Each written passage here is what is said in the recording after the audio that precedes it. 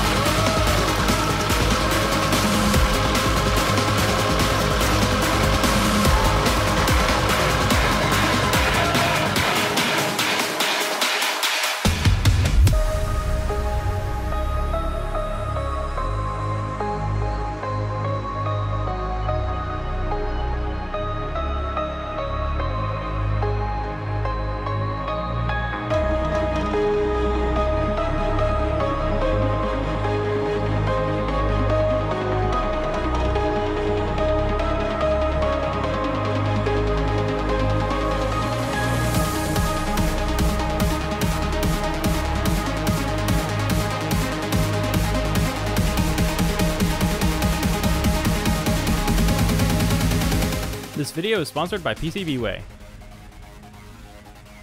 So this is Division version 4.0. This robot would not have been possible without the help of PCBWay. They machined all of the components that go into the flywheel system on this robot. When I was testing, the flywheel was able to reach a top speed of about 54,000 RPM using an oversized battery, but with aerodynamic drag from the weapon and some of the other limitations on the battery, it could actually fit into this. I think the maximum is closer to 42,000 RPM. Still, this robot packs a serious wall up. The kinetic energy stored in the weapon is around 500 or 600 joules, but there's about 3 times as much just stored in the flywheel. PCBWay machined the flywheel shaft and the flywheel weighted disc itself out of 4140. And they also wire EDM cut the knurled wheel that drives the flywheel via friction drive system using a TPU 3D printed rubber disc mounted to this custom hub motor. Now, as you probably just saw, this hub motor will be available for sale on my website in probably about 2 months, and it'll be about $100 for a ready-to-go weapon system. All you have to do is add your own blade, and it mounts with 4 M5 screws on each side to your frame. And there are no belts, nothing to worry about on that department. To power the weapon, I'm running my Pariah 70 amp AM32 ESC. You can already buy on my website right now. The wheels are driven by the 6mm flange hubs you can already buy on my website as well. And these are just custom cast urethane 2.2-inch wheels. And I'm running Darkbox Pros on the drive. These are beta units that I just got, and they are using all metal gears. It's a 24mm gearbox. And it should be insanely durable, much bigger gears than you see in the 22mm I currently sell, and it shouldn't be priced that much higher, and have a 4140 hardened steel billet output shaft. So yeah, I think this is gonna work quite nicely. Huge thank you again to PCBWay for making the flywheel parts in a really short timeline for me, making sure that I could get this robot into the arena.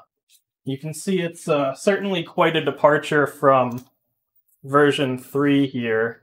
The whole robot's design language is completely changed. Instead of using a billet chassis that covers the back and bottom and mounts the uprights directly to it, that's machined out of aluminum on this bot, I've gone to carbon fiber and 3D printed TPUs, so everything that can get damaged badly is super cheap and easy to replace and to modify.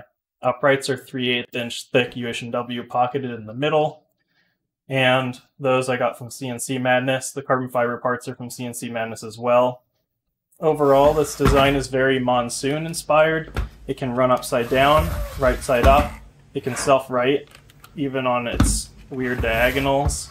from the side using just the drive system, and I don't have to rely on the weapon to have a huge amount of torque anymore, which is what allows me to switch to this hub motor weapon instead of needing a belt drive system like I had on version 3 here.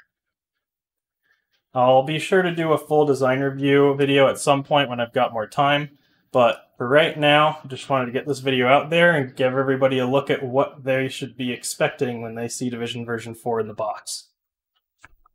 Thank you very much for watching. Make sure to subscribe so you can see my event recap from this event. I'll be bringing this bot to Norwalk Havoc literally to compete tomorrow as filming this video. So make sure to subscribe so you don't miss it when I get into the box and I can record some videos of it fighting. All right, that's all I have for you today. Thanks for watching.